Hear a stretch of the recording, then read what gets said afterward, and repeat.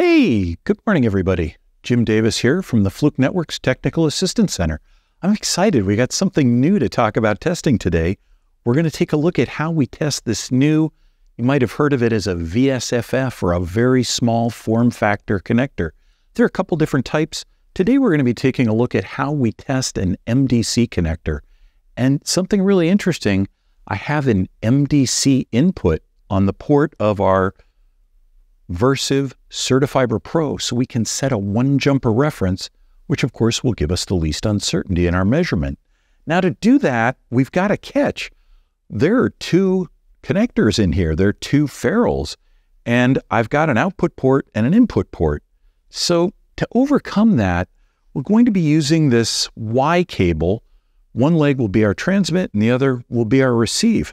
I want to take a moment to thank Legrand, who supplied us with both the Y cables and the cables that we're going to be testing today as part of their Acclaim solution. And hey, instructions for how to test Acclaim. All right, so now let's get our one-jumper reference set. So to do that, I'll take our connector out. We're going to take off our dust cap. And hey, I tell everybody they need to inspect before they connect. So let me make sure I inspect before I connect myself. I like to hold the connector and use a finger from the hand that's holding the connector to try and line this up, plug this in. I do have a fiber inspection test set. So we'll push the fiber inspection button and we'll just get that in focus. Beautiful. That's ready to go. Now, we're used to LC connectors that have a horizontal orientation, but these MDC connectors have a vertical orientation. So I'm looking to see where this key is along the top edge, and I need the key to be on the right-hand side, because what I'm going to do is line up one of the legs with the photo detector inside of here. So there is one leg lined up, and let me not get my cables confused here. Not that that would ever happen. Take off our trusty dust-holding cap. Just because it has a dust-holding cap doesn't mean it's clean. So let's again use a finger here, line this up, slide that on. Once you've looked at a couple of connectors, you'll understand that's clean and ready to go. Again, with the black key facing to the right-hand side of the tester, that will line up the fiber. We get the happy noise. Great. So now I'm going to go to the home screen and I'm going to switch from my fiber inspection test to my fiber loss test. Doing smart remote of an optical loss test set, an OLTS. We'll say use selected. Now, when we're doing fiber loss testing, the first thing that we need to do is measure how much light is coming out of the fiber now. We call this setting the reference. Setting the reference is an extremely important step. If we do this wrong, our testing all day long is going to be wrong. That's why we want to do this with the one-jumper reference. Now, one of the things that I really like about the CertiFiber Pro is when I go in to set reference, I have this wizard to walk me through the steps. So let's jump a couple steps in here and we'll see black boot in the power meter, red boot going to the output port. Heck, it even has yellow fiber to remind us that we're doing single mode, so we remember to plug into the single mode output and not the multi-mode. All right, and next we'll say set reference. And the nice thing about the wizard is if the reference is wrong, the tester will bark at you and say, hey, there's not enough light. If we want to, we can view the reference about -3 dBm. That's what we're looking for. Go back into our test. Now, next it's going to show us to disconnect from the power meter. Now, here's a trick. When I disconnect from the power meter, let me think about where I'm going to go with the fiber. So I don't want to disconnect it and say, where's the coupler? Where's the cleaning kit? And wave it around and get a bunch of dust on it. So I'm going to put these into this coupler. I'll take this out. Now, on the coupler, I'm looking for the side that has a hole in it, as opposed to the side without a hole. And I'm going to align the side with a hole with my key that's going across the top of the connector. We'll plug that in. Now, a little bit of a tricky part, and what I'm doing is the test reference cord verification here. To pull the connector out, I need to pull it by the boot, and I need to reverse the polarity, otherwise I'll have transmit to transmit. So to reverse the polarity of the connector, just going to hold the blue part here, pull down on the strain relief, and I'm going to rotate the connector.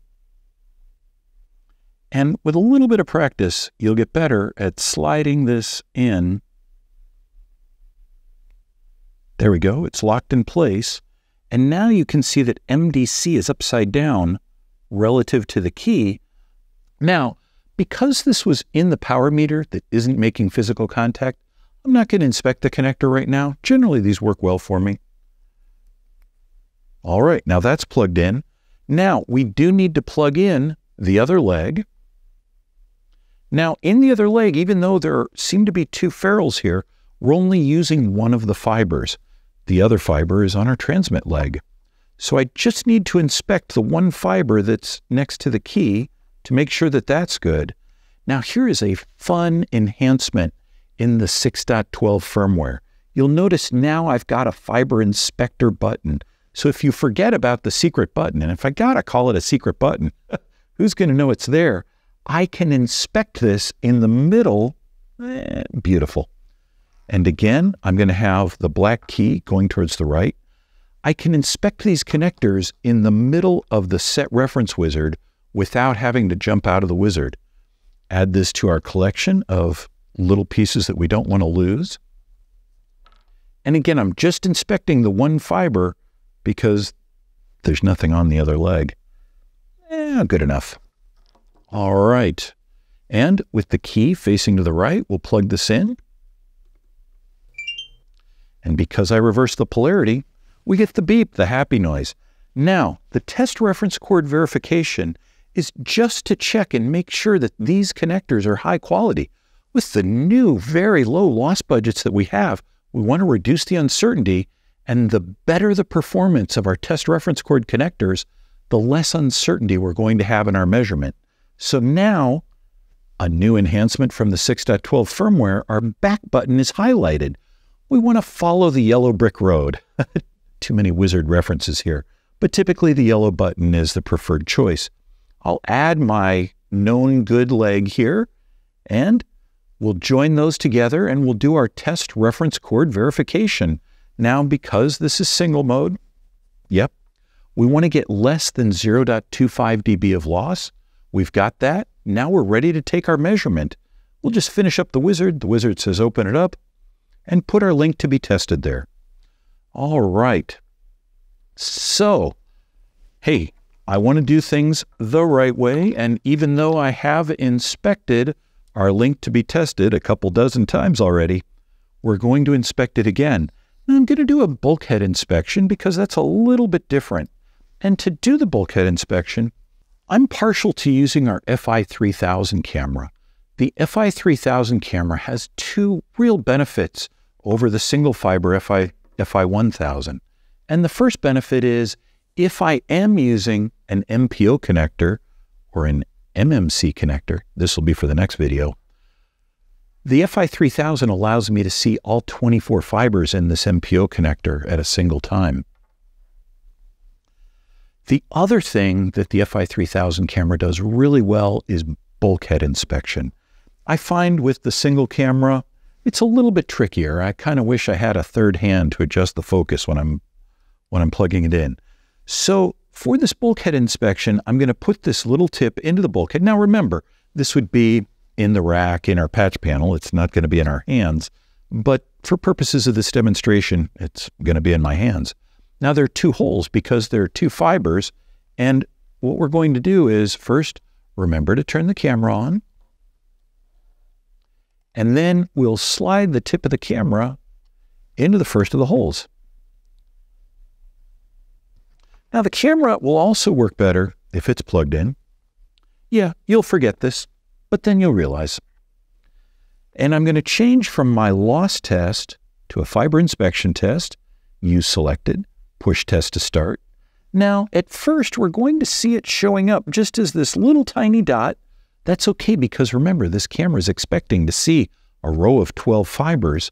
So we'll say analyze, and instead of getting that low resolution image, we'll get a high resolution image that'll show the whole connector end face. Beautiful. And then, of course, we'll switch over and test the other connector, because there are two, to make sure that both of them are in good shape. Now, I'm not going to save these images, and that's just a choice. Do I need to save the images or not? It depends on, it passed, that's nice. It depends a little bit on your contract. Does your customer want you to save all those end faces? And I kind of think, gee, a passing end face, that's not the most exciting thing. But think about it. What's going to be done with your link after you leave?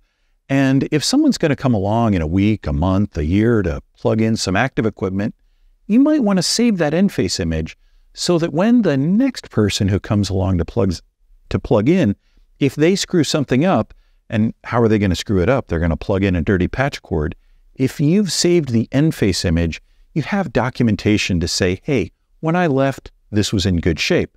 And it's not that you won't have to come back, it's just that you won't have to pay for the return trip. All right, so now that we know that our connector is in good shape, and for the sake of this video, work with me on this, I have a reverse polarity. I have a flip in the link to be tested, so I'm not going to change the polarity back of this connector. I am going to make sure that the key is lined up with the hole along the top, and I'm going to make sure that the key is lined up with the hole on the top of the coupler on the far end, and we'll plug that in. Got the happy noise. That's a good sign. That means we're lined up the right way. Now, let me go back to home, and I'm going to go back to doing our loss test with the smart remote. Use selected. Now I'm doing the ref version. The difference between ref and standard is reference grade knows that we're using connectors with better than 0.25 dB of loss, so it's only going to give us 0.5 dB of loss for the first and last connector. When we think about the high-speed applications, this is a better way to go. All right, and we'll push test to start. 3 seconds, 2 wavelengths. We passed. That is a one-jumper reference setting and testing of the new very small form factor MDC connector. Thank you for watching.